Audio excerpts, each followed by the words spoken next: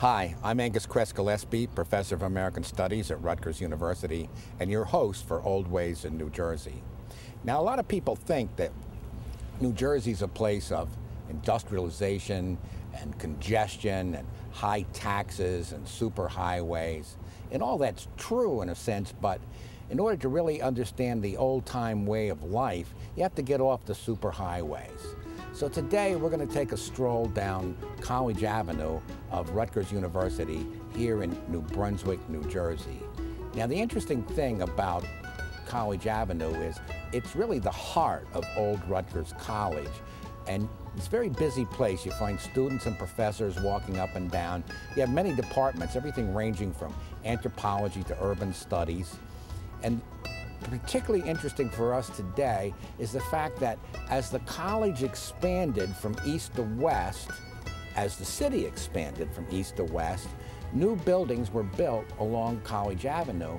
And so what you have, starting in 1830s, going all the way to the 1930s, is a laboratory, really, of historical architecture. So we're going to start at the eastern end, take a stroll down College Avenue, and really have a survey of about 100 years of historic American architecture.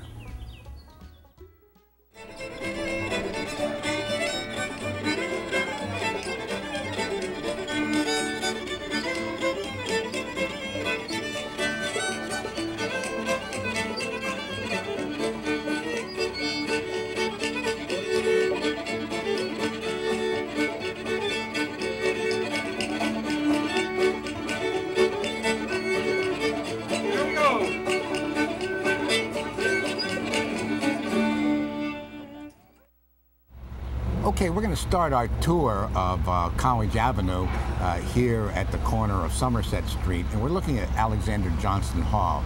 It's kind of an interesting story behind all this. As early as 1768, a group of concerned citizens started what they called the Rutgers Preparatory School, or the grammar school. The idea was to get young people ready to attend Rutgers College. Well, by 1830, Nicholas Wyckoff built the present structure, which now houses not the Rutgers Prep, which has moved out of town, but instead it houses university relations. And here to explain more about the historical architecture with me is Elizabeth Reeves, licensed architect at Rutgers University. Thank you, Angus. Yeah. This building is really interesting building. The original grammar school was housed in the old Queens building, as was the seminary and the college. As the college grew, it outgrew the grammar school first. So in 1837, Nicholas Wyckoff came and built the grammar school across the street from the Queens building. It is technically the second academic building built here at Rutgers. The original building was 2 stories high, and it has all of the characteristics of the typical school buildings of the period. It's one of the last remaining prototypes for that particular type of design. It has a rectangular tower, I see. Yes, in 1869.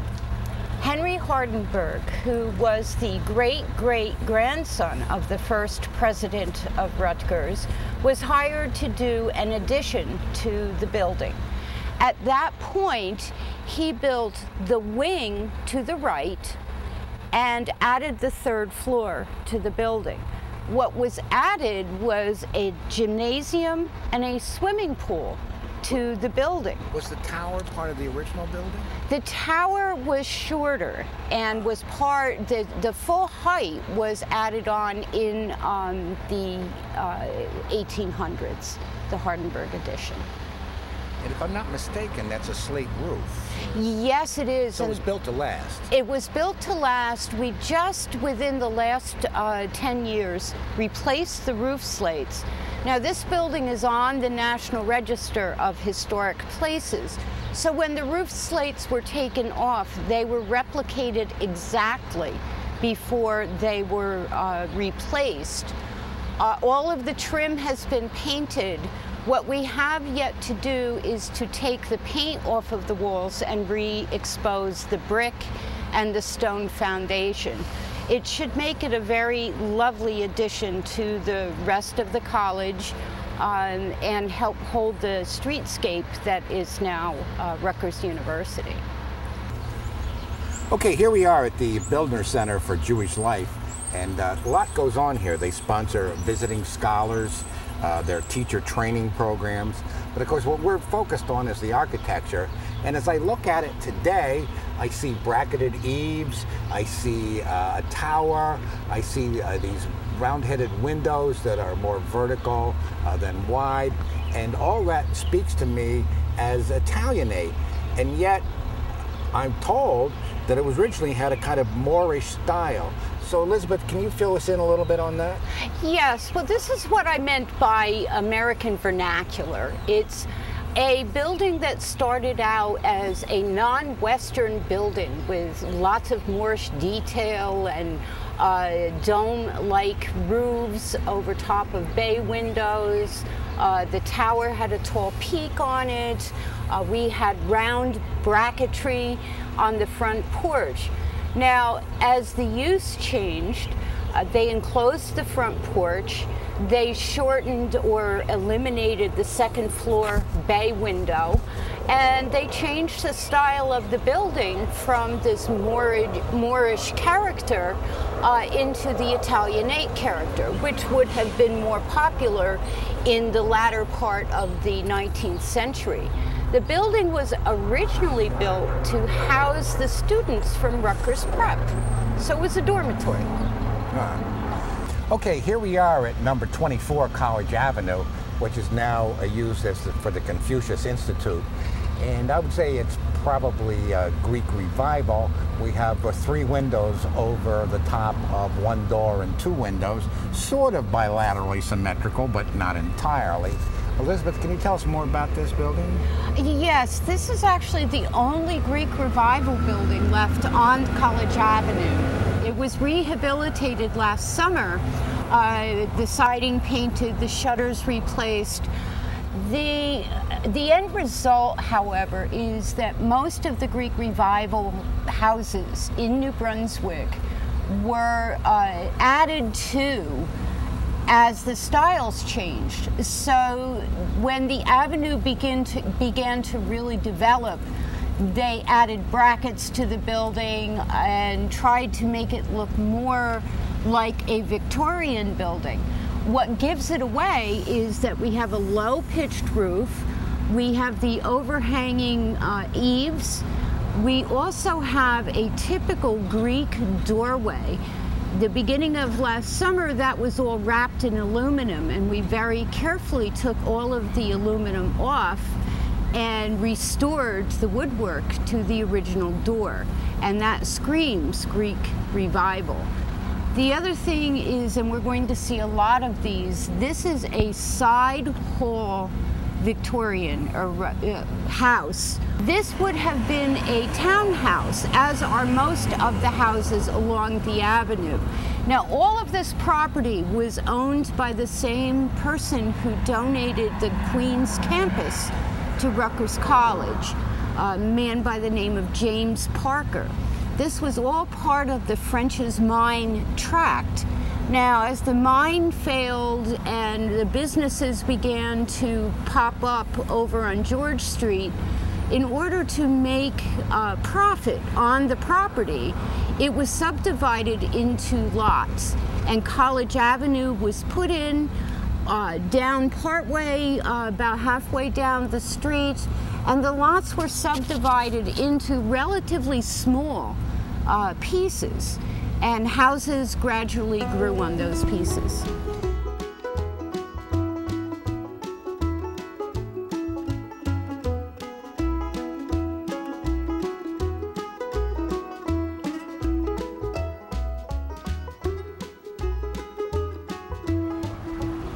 Okay, here we are at number 30 College Avenue, which is now the Center for International Affairs.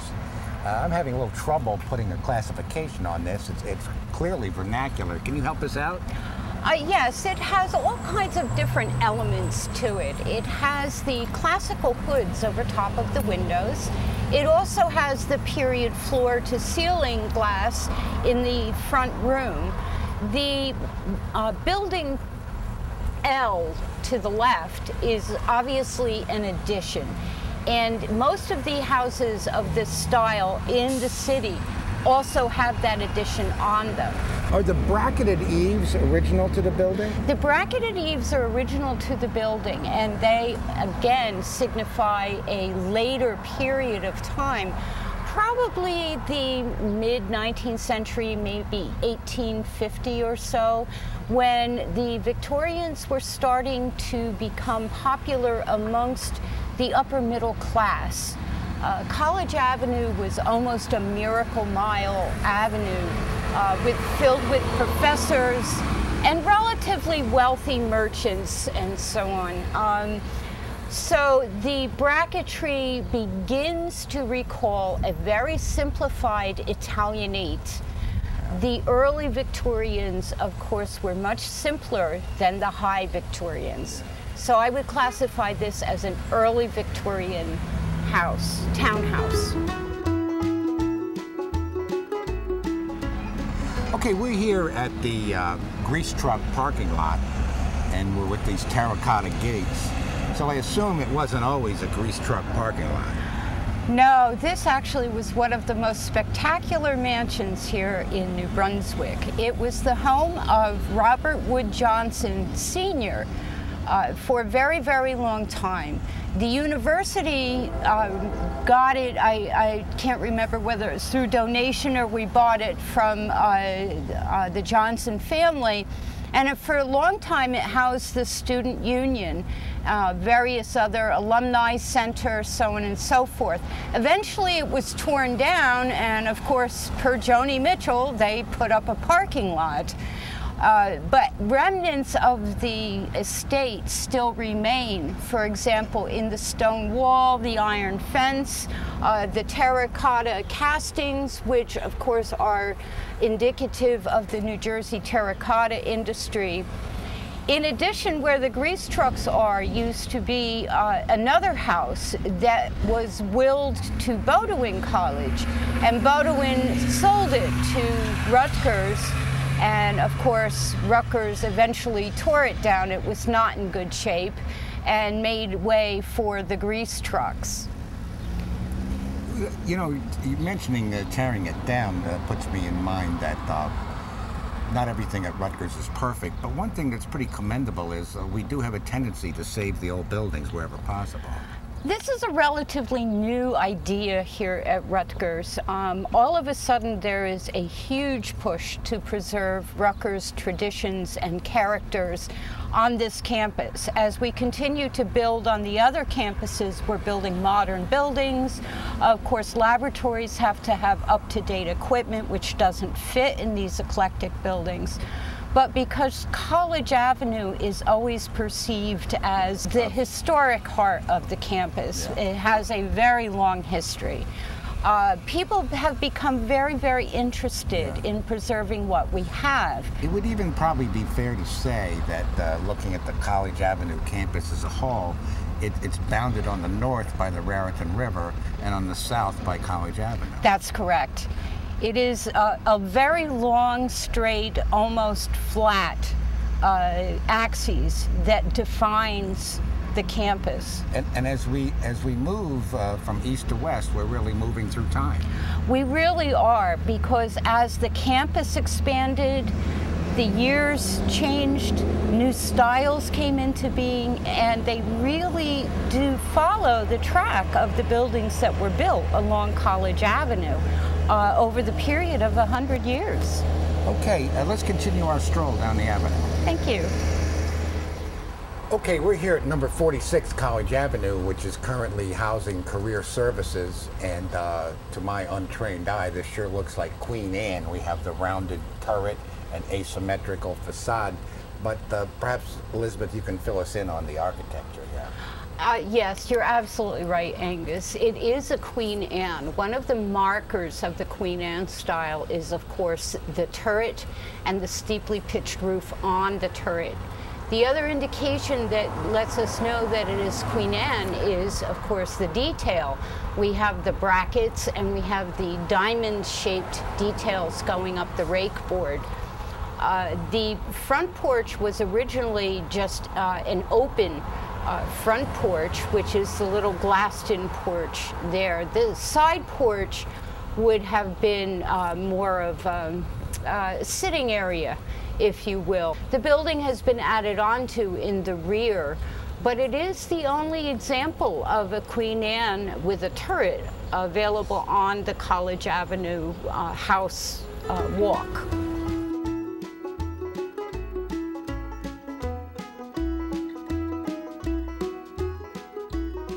Okay, we're here at number 56 College Avenue. It's now being used by Career Services. And as I'm eyeballing this building, I'm really kind of stuck as to how to describe it. It's clearly vernacular. It's got a little of this and a little of that. Those windows on the first floor are kind of Italianate, and the roof line is kind of temple form. And I'm baffled. We'll turn it over to Elizabeth, see what she has to say. Okay, well, this building and the next couple of buildings are actually very interesting. First of all, they have not been rehabilitated.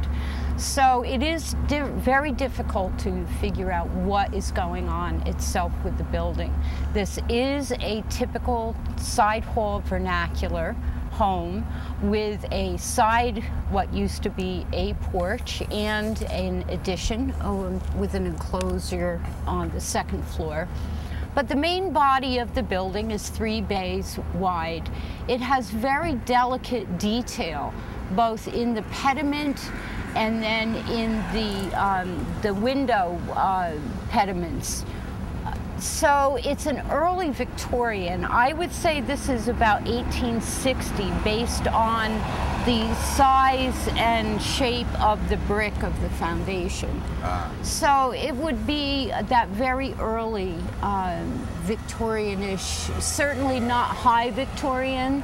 As we progress down the street, we're going to see more and more high Victorians. But it's a really good example.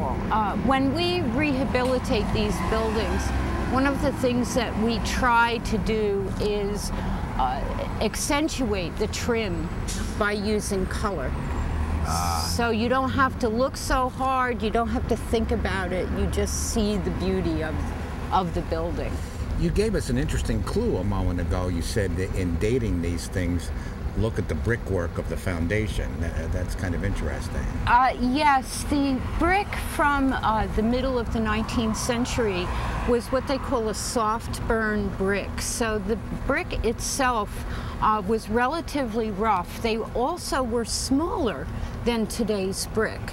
So if you take a look at them, even though these have been painted, you can see the form of the brick, how irregular they are. That's very typical of a soft burn brick. This is the type of brick, when we do restoration or rehabilitation, never sandblast this type of brick, because once the burn coat comes off, the brick is so soft, it will weather very, very quickly and then disintegrate. Ah, very interesting. This is one of the things that we have to look for when we do these old houses. Well, here, starting with number 56, in effect, we have 3 buildings in a row. Let's move on and take a look at the other 2. Okay. Okay, we're here at number 60 College Avenue, which is currently being used by the Art History Department as an annex building. Looking at it, I'd say it's kind of stick style, typical of the late 19th century.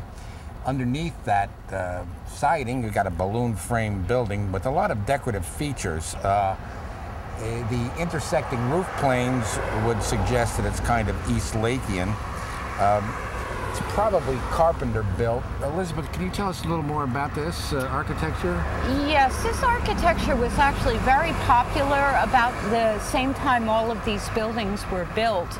But it is what they call Carpenter Gothic, and it would be the Gothic part comes with the steepness of the roof. The original windows had a segmental arch in them, which is difficult to see because of the storm windows. However, that makes it a little bit different, just a little bit from the other windows. From the old photographs that we have found, there was a lot of detail where the white band is at the second floor. That had all kinds of carved, decorative, applied detail in it. The eave, gable end siding was all vertical, board and batten. It was different colors. The front porch, of course, is now enclosed, and the wrong style windows, which make all the difference in the world. It's very awkward to see the second floor windows be larger than the first floor windows. It is again a side hall, Victorian structure, townhouse, as we have seen all along. But the front porch itself has been greatly altered, as has the entryway. It was originally a double-doored entryway. Here is some of that soft burn brick that has been left exposed. Those are the original piers supporting the porch. So we know exactly where the porch posts were, and we have a remnant of that's in fact conjecture is now fact. Okay, let's move on and take a look at the third of these three. We're here at number 64 College Avenue. It's the third of these three buildings in a row. I would say that this is more on the lines of high Victorian because we also already have a mansard roof. That's correct. The later styles of the Victorian starting to emerge into now the high Victorian, which was essentially a wealthier type of Victorian, much more of a mansion, a grander display of knowledge, which is also expressive of wealth at the time. The building probably dates to about 1870, 1880. Not likely as far as 1890 is concerned. But certainly the decorative hoods over top of the windows, those are cast iron, and they were painted individually. Fortunately for us, they have been left exposed. The windows themselves on the first floor are enormous. They're almost 8 foot tall. The ceilings are around 10 foot high on the first floor. And worth mentioning in these buildings, and this goes for all of them actually that we have seen so far, there was no such thing as air conditioning. And heat at this point was provided usually by coal fireplaces, coal burning fireplaces. These houses were all designed to be the most energy efficient structures because they took advantage of the natural daylight. They took advantage of the prevailing winds, cool in the summer because of the openings of the windows, and then warm in the winter by shuttering up the windows. The hot air in the summer would rise to the top of the ceiling with the cooler air down below. So they were very energy efficient without using any kind of fuel. Now on this particular building, the front porch is somewhat altered, and as you can see, the building has not been yet rehabilitated.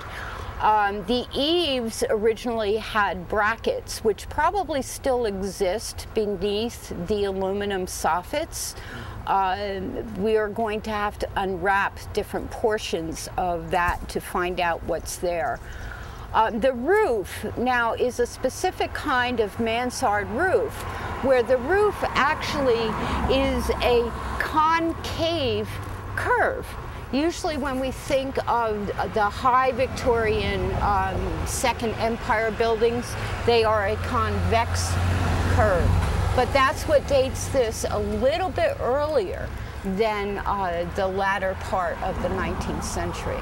In architectural history, they often say that the origin of the mansard roof in France was due to tax policy, that if it looked like it was part of the roof, then it wasn't part of the building, and your taxes would be lower. It actually had less to do with taxes than it had to do with zoning ordinances. After the disastrous fire in London of 1666, a lot of the cities began to develop zoning ordinances. In Paris, you could only build a 2-story high building. Typically, the buildings on the ground floor were shops, and then the owner of the shop lived on the 2nd floor.